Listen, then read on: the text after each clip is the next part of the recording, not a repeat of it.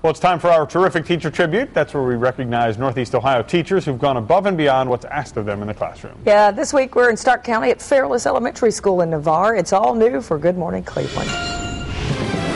If you agree that it's a proper noun, raise the roof.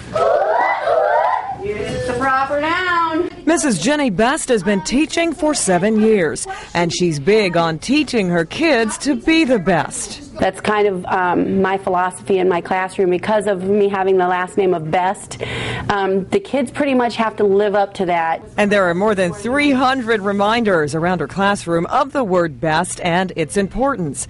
To help these third graders be their best, Mrs. Best incorporates real-world events into the classroom.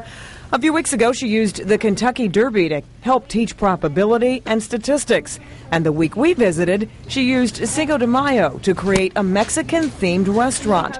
The kids did everything from voting on a restaurant name to the menu and doling out responsibilities. So we can learn producers and consumers, economics, and junior achievement. I think she is a good teacher.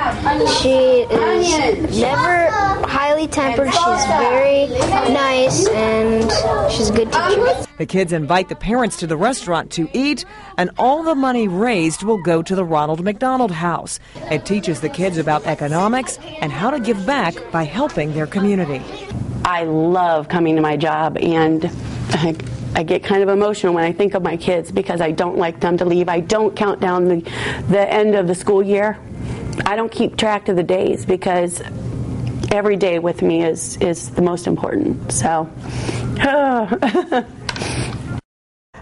Yeah, it's funny to see her get really teared up. She really, really loves those kids, and they do a fantastic job. And you heard that one student say she's very mild-tempered. Very smart kid with these kids. She's just third grade, right? I know, just third grade. And you can tell she's the kind of person also who, she's been teaching 7 years now, and she doesn't like for her kids then. So how tough is it for her? Because every year they come back and say, "Hey, Miss Best," and now her first students are in 10th grade now. Exactly. And that must just crush her to see those. And she still keeps track of those students, even, like as you said, that are in the 10th grade now. As long as she's stirring up some of that ground beef, and I figured you would like that. That brings them back. Put a little bacon in there. I figured you would like that. Congratulations to you, Mrs. Best. And if you would like to nominate your teacher for our terrific teacher tribute, just send me an email at the station. My email address is gil@newsnet5.com. Great job.